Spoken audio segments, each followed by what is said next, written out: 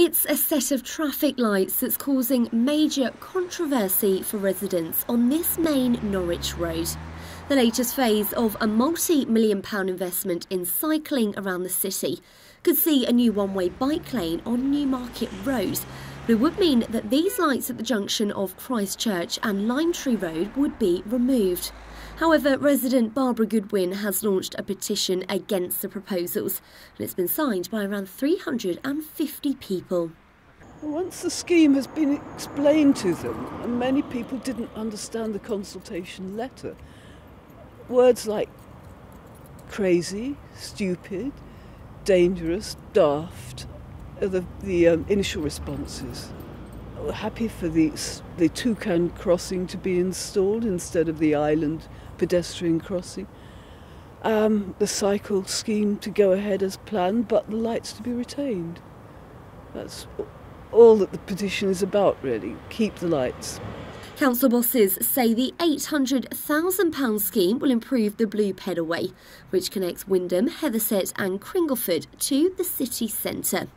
They want to put in a new toucan crossing, as they say it will be better for cyclists and reduce traffic queues. But these residents don't think the plans are a good idea. I certainly think it's a terrible idea and cause some madness on that junction if it went ahead, I think. Cars will be constantly edging out. I cannot see the advantage for cyclists by removing the traffic lights.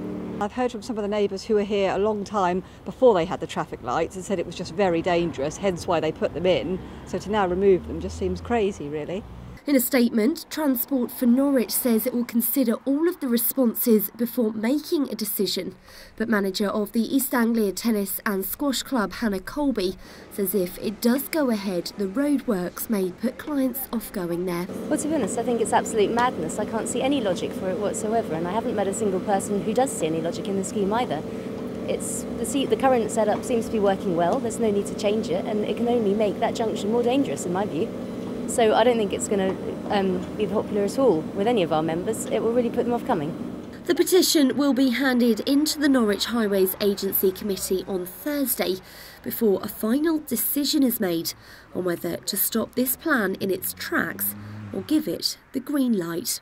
Christina Brinkley, Mustard TV, Norwich.